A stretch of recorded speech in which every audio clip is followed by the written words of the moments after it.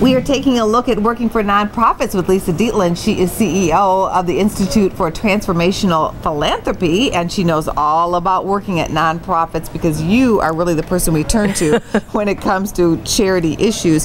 And I want to start by saying I was really surprised how many jobs there are available, or maybe just jobs in general in this sector. Well, what most people don't realize, Angie, is that the nonprofit sector is the third largest employment sector in this country, following retail and manufacturing. And people go, really? And I say, absolutely. There are 12 million people that work in this sector. That's over 10% of the workforce.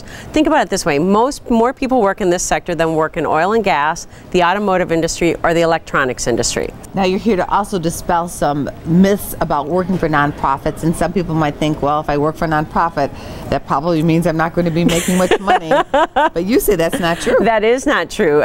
People who work at nonprofit organizations can earn a healthy salary. They can have benefits, health benefits, vacations, sick days, personal days, holidays off. It's not, you don't have to volunteer or feel like you're working at a volunteer's wages in order to work at a nonprofit organization. You know, think about a cardiac surgeon who works at Northwestern Hospital. He or she gets paid a good salary to work there, and they're working for a nonprofit organization.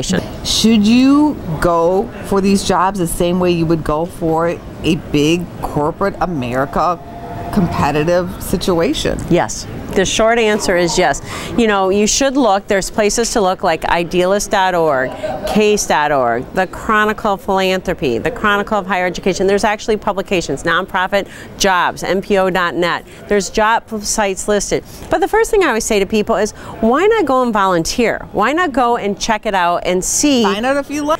The other thing is talk to somebody. Pick up the phone. Nonprofit people are really accessible, and they're willing to talk to you.